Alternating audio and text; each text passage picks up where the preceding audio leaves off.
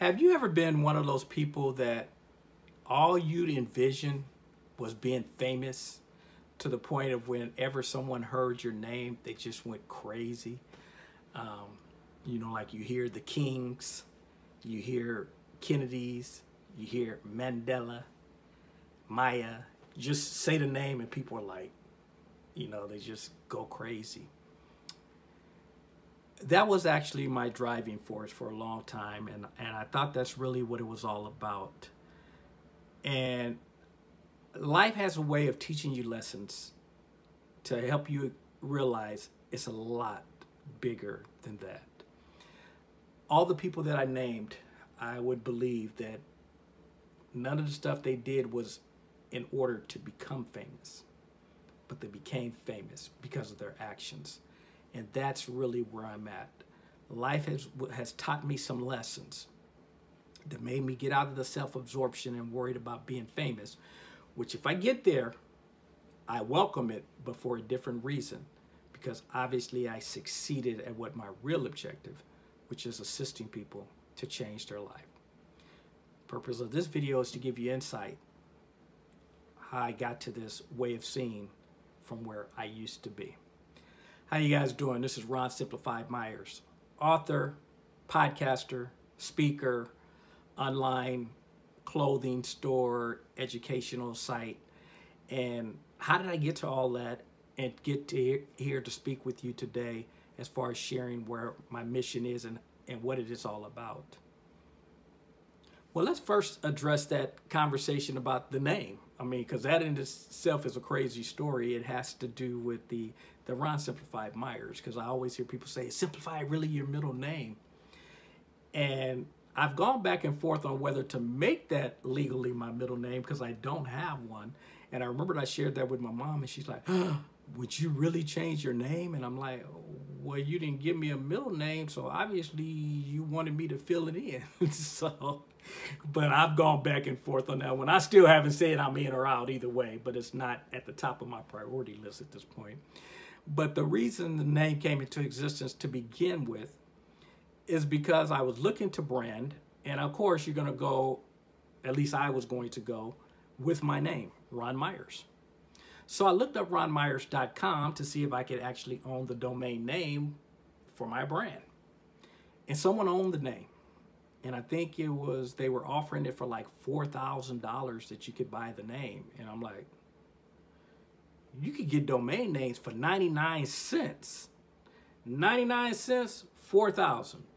Think it's time for us to figure out a different way to brand. So that's when I decided to search and find a middle name. Again, it's not a legal middle name, but it's a middle name to fill in. And so I started going down all these positive words, a list on the internet. And nothing hit me until I got all the way to Simplified, which is all the way into the S's, but nothing else had hit me to that point. And I was like, Simplified. I like that. Let me put that down. So I wrote it down and I said, okay, I'm in the S's. Let's see if there's some other words that'll grab my attention. And for some reason, the brain shut down from that point on. All it kept thinking was simplify. Okay, yeah, simplify. And I'm like, okay, simplify is a good word. It's a good example, but let's see if we can find something else.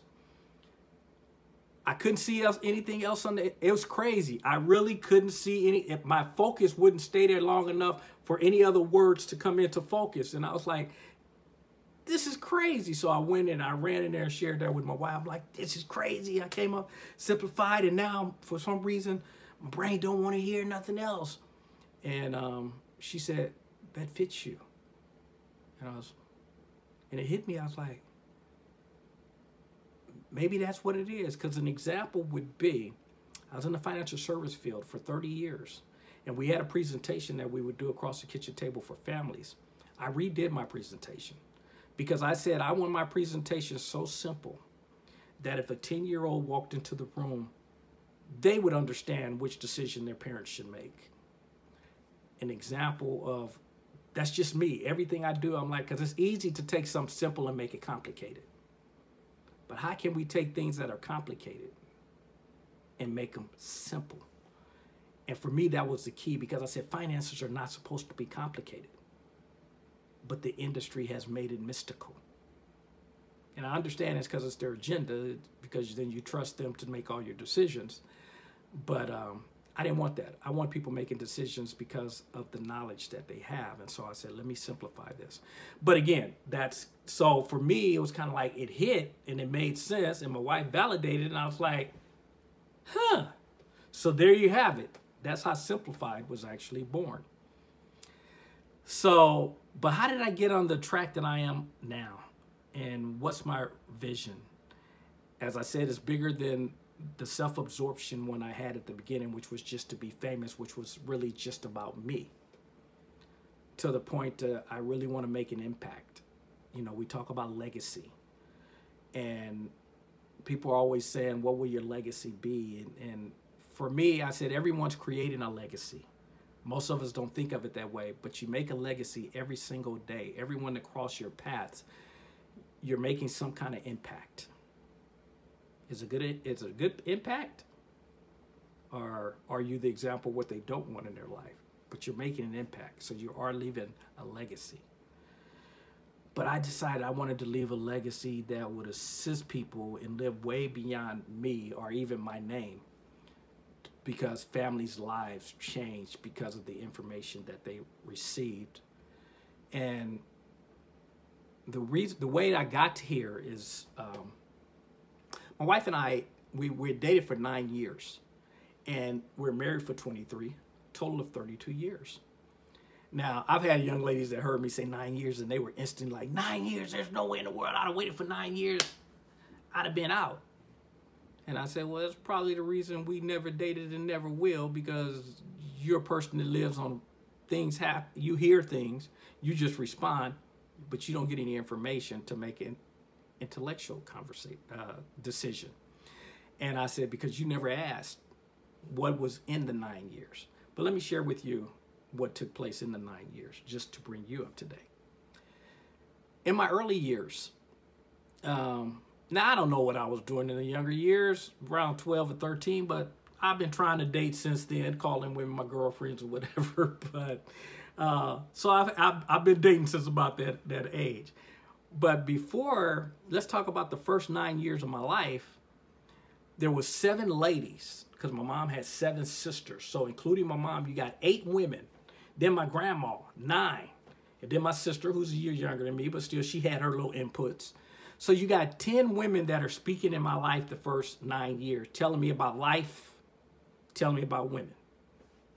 Then about the age of 9 is when the guys start coming in and they start giving a different perspective when it came to women. And what they were teaching me is it's about sowing your oats, sleeping around. The more women you have, the more you demand. Make sure you have the main one on the side, but never, ever, and to this day, I'm 58, and still, I haven't had guys talk to me about being loyal and being committed. That's crazy. I mean, that's just amazing. Even when I think about that, I'm like, that's amazing. Because it's programming. So in the earlier years, I had a lot of respect for women because I was programmed by ladies. When the guys came in and I started to watch some of the things that some women, it's sad that I switched gears and started listening to the guys because of what a few women did. I saw young ladies who said that they were going to wait until they got married to have sex. And they had sex before then, some of them with me. And then some of them ended up pregnant. Again, not with me. I didn't do the pregnant thing, but, you know. And I started to see women that would drink at clubs and go home with a guy the first night she met him. And so my perspective on women switched. And it went to the side of what the guys were teaching. And I got to the point where I was like, I'm never, ever going to get married. I'm going to be single the rest of my life because women, you can't be trusted. And because guys had also told me when a woman says no, she don't know what she really wants. She's trying to play hard to get. All these kind of little different things. So I got to the point where I was like, yeah, you can't trust women. And so I was on that path of following what the guys had taught me. Switched gears. And so that was the main thing in the first probably 3 to 4 years of our relationship.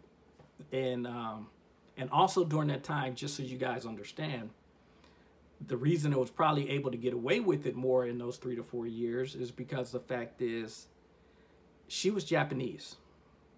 So she was being challenged by family members who were basically going to disown her for dating me as a black man. Now, they didn't know in the earlier years, but we knew the racial stuff that was going on. So there were times she couldn't be with me, which made it easier for me to go out here and act crazy because those family members had such a influence at the time. And I wasn't trying to push the envelope anyway because I was too busy trying to be the man. So, but eventually, one night, I had what I call the nightmare. In the nightmare, I caught Terry cheating. And I sat up quickly in my bed and my heart was beating fast. My shirt was wet from sweat. I was breathing hard and I was like, whew, man, how could she do that? Now think about it. I just told you I was out there acting a fool. I was out there trying to be the man. But my first thought is, how could she do this to me? So through that nightmare, I didn't know if that was telling me this is what's going on, or it was telling me this is possibly what's going to take place if you keep doing what you're doing. So I was like, so it hit me. I was like, man, this wouldn't even bother you unless you actually care about this girl. And it's like, called her up. It was like 12 midnight, 1 o'clock in the morning. I was like, I love you. I love you. And I was committed from that point forward. But folks, understand the conflict, or not conflict, but the way my story had to shift, because I had taken in the programming from the guys of being the man.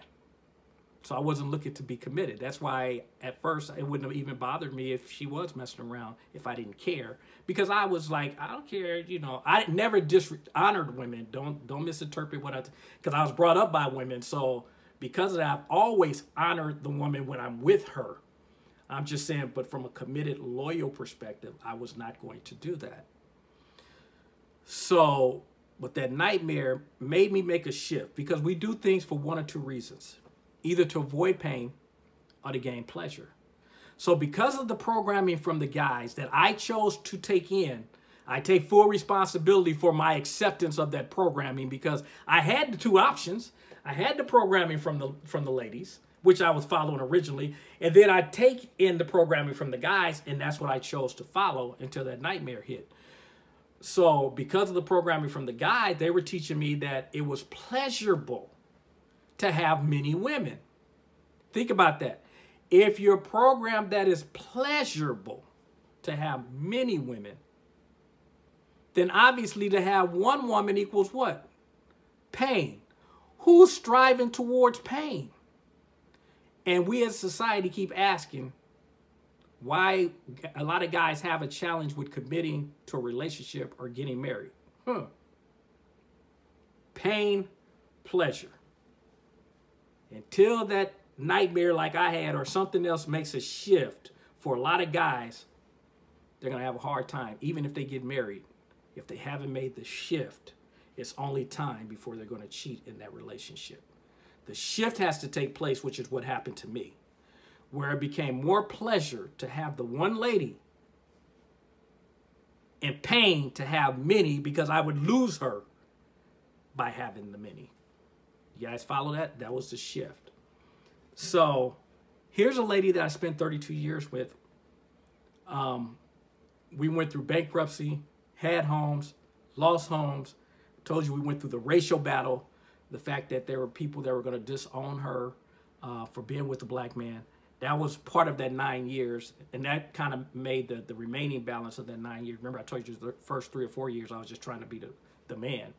But after that, it became the conflict of dealing with the other people.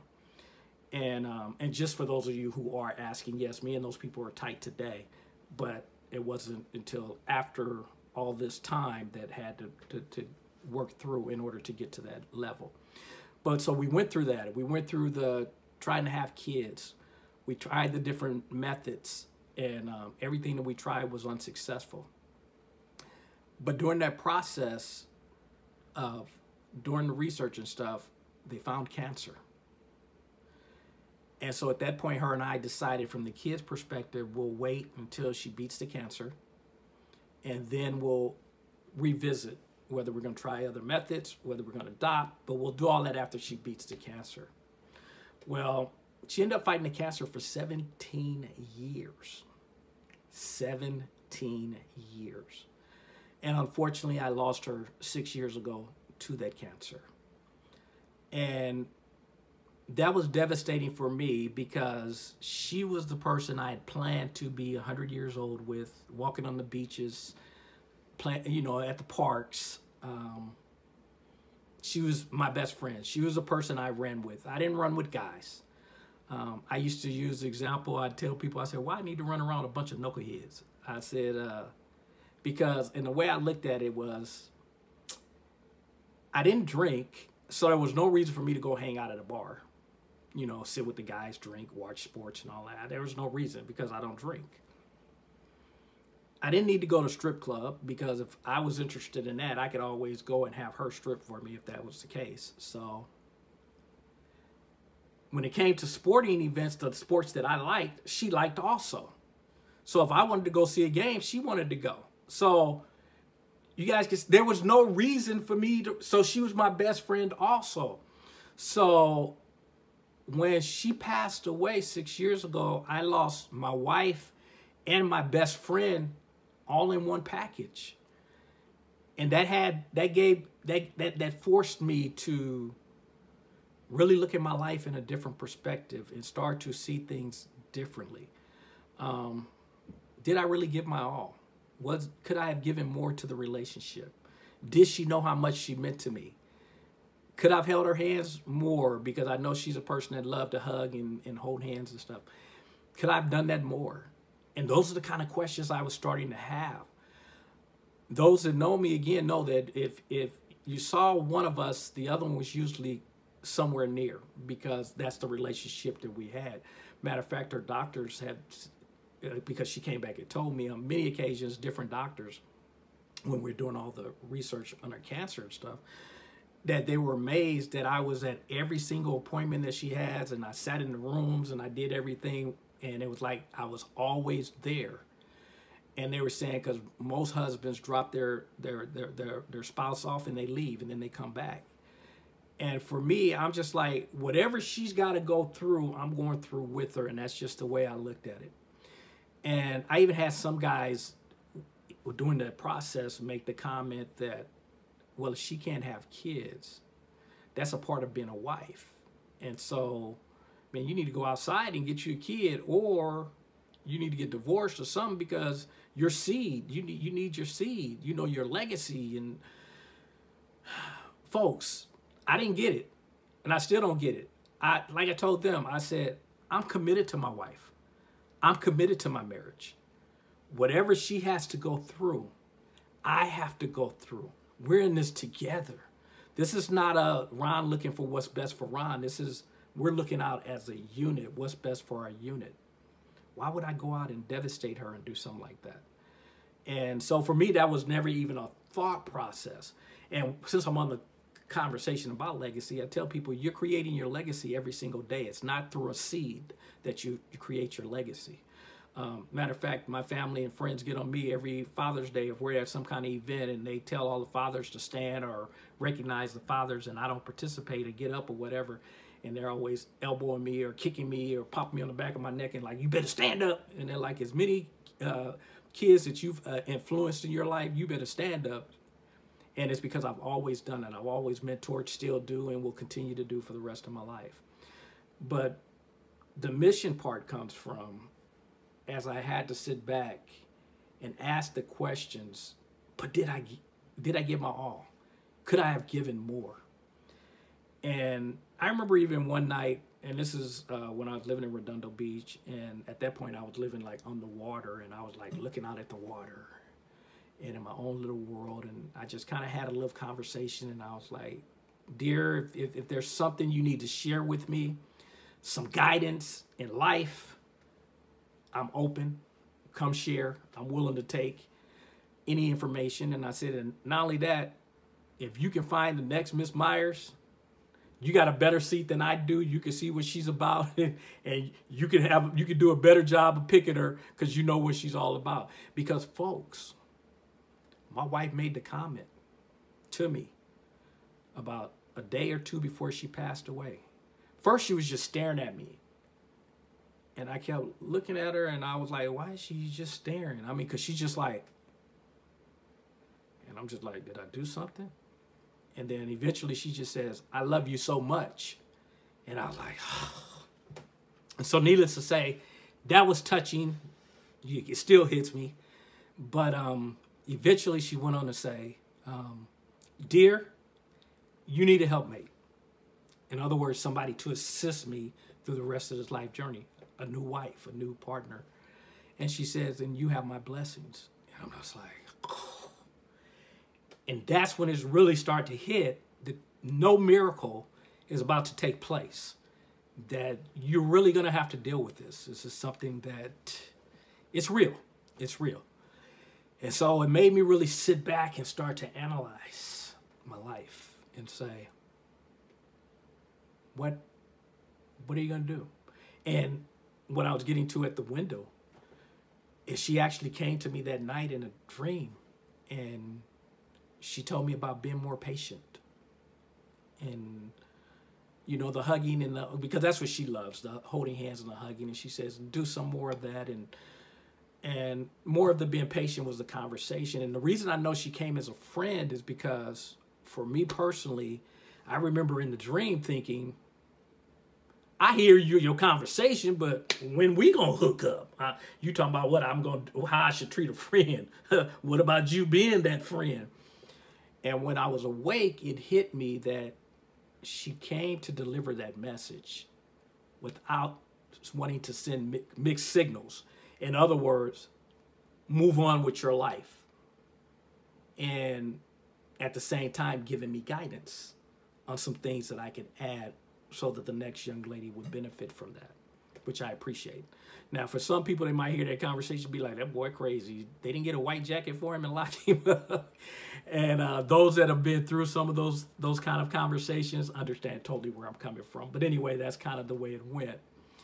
But what it did, it made me really sit back and look at my life and start to ask more about relationships. Again, could I have done more?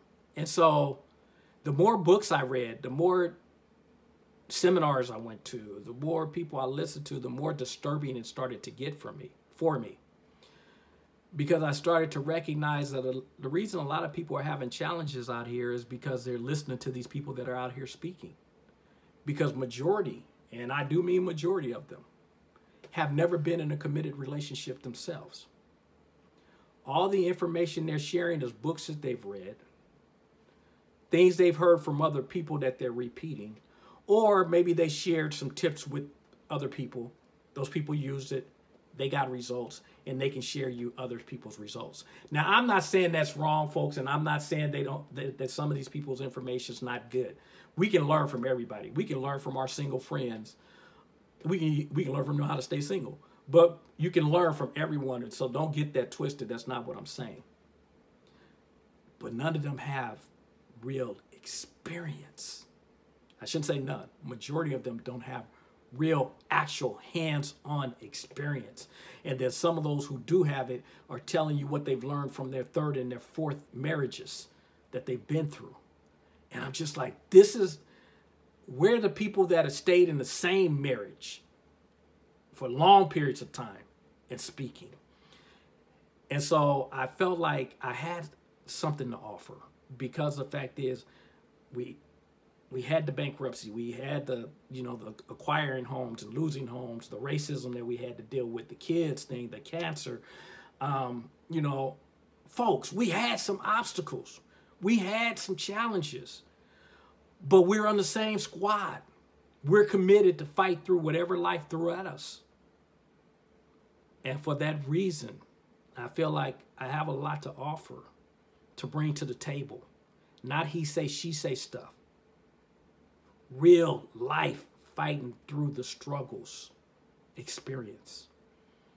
And again, that's not saying I can't take from other people, because I do. And I listen to other people and I take other tips. And, you know, because there's things when it comes to kids, people can share certain tips that I haven't had to deal with because I didn't have the kids. I do understand kids, you know, because I remember when I had someone, I won't say who, but they used to always tell me when I tell them about dealing with kids, they go, you don't have no kids, you don't know what it's about. And I said, I'm going to let you in on a secret. I used to be a kid. So therefore, I got some insight. So I'm not talking about he say, she. See, folks, that's the difference. It amazes me to hear people make that comment when they will tell a person, well, you don't have kids, so you don't understand. Folks, one thing I understand, and I've done a lot of research, I've been doing this for over 35 years. People are people. I don't care if you're talking about a child, an adult, whatever. People, if you understand people, because that same person got to witness of when one of my family members lived with me for a while. When they saw that same person, and I'll tell you, it was my niece. She lived with me for a little while, and the person, I won't put them out there, but they were saying that when this person would come over to my niece, would come over to their house or something and do certain things, they go, well, you wouldn't do that at your uncle's house. Interesting. That was the same person who said, I didn't know anything about kids. But they'll do stuff at your house that you know they wouldn't do with me. Or that person would come and tell me, well, why don't you get her to do this and this? Or you need to talk to her. Wait. You supposedly hold just as high a position in her life as I do. But I don't understand kids, and you've had many kids. Why can't you get her to do what you want her to do? Because, see, folks, I understand people. And that's the stuff I believe I bring to the table. That's the thing I'm going to be able to offer out here to the world. And even now, I continue to read. That's a passion of mine. My dad has always got on me. He's like, boy, you good people, ain't nothing wrong with you. And I'm like, man, I'm going to be here anyway. I might as well strive to get better, be a better son, better husband, better whatever. And so I'm still into always looking to self-develop. And so that's what I'm bringing out here to the world. That's my mission, to assist people to change their lives and to live with joy. We came here to experience the being a human being, and hopefully most of that will be joyful along the way, but we came for the experience. And that's my goal, is to assist you so that you can get as much joy out of this as possible and have a better understanding. So I'll close with my motto, which is, it ain't right, it ain't wrong. It's my opinion. I hope more people understand what I'm getting at, because if we understand that people have the right to their own opinion, we'll get along better as a society. So again, if you're not having fun, you should be doing something else. Come aboard. Look forward to taking the journey with you. Let's enjoy this thing we call life. Talk to you soon. Take care. Bye-bye.